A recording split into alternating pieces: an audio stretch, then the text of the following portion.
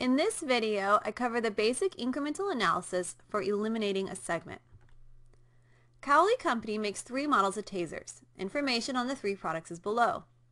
The problem also tells us that fixed expenses consist of $300,000 of common costs allocated to the 3 products based on relative sales. And additional fixed expenses of $30,000 go to Tingler, $80,000 for Shocker, and $35,000 for Stunner. The common costs will be incurred regardless of how many models are produced. The other fixed expenses would be eliminated if a model is phased out. James Watt, an executive with the company, feels the Stunner line should be discontinued to increase the company's net income. So now we need to do an analysis to see if they should in fact eliminate the Stunner line. So the first thing we need to do is figure out what net income is right now. And so if we look at the problem right now, total net income is $60,000.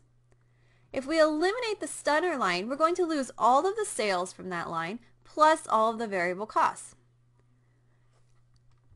The problem also tells us that we would lose $35,000 of fixed costs that are directly belonging to the Stunner line.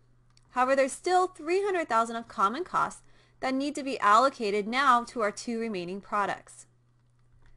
Since the problem tells us that the costs are allocated based on relative sales, we need to do the calculation to reallocate those costs. So the first thing that we need to do is figure out our percentage of sales for our Tingler line. So total sales after we eliminate Stunner are $800,000. Then our percentage of Tingler sales of $300,000 comes out to 37.5% of sales. Now we can allocate our common fixed cost of $300,000 times 0.375 to figure out that Tingler's portion of those fixed costs would be $112,500. Now remember, there are certain fixed costs that belong just to the Tingler line and just to the Shocker line. So we need to go ahead and go back and add on Tingler's $30,000 of fixed costs to determine that Tingler's total fixed cost would be $142,500. Now we can look at the Shocker line.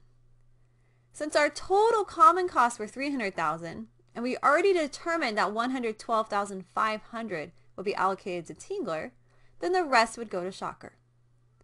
And of course, Shocker also has its own specific fixed costs, which the problem tells us are $80,000, so we need to add those in to determine that Shocker's total fixed costs are $267,500. So now when we add those fixed expenses into the table, we can calculate our new net income after eliminating Stunner. Now if you look at the problem, our net income actually decreases by $20,000 after eliminating the Stunner problem.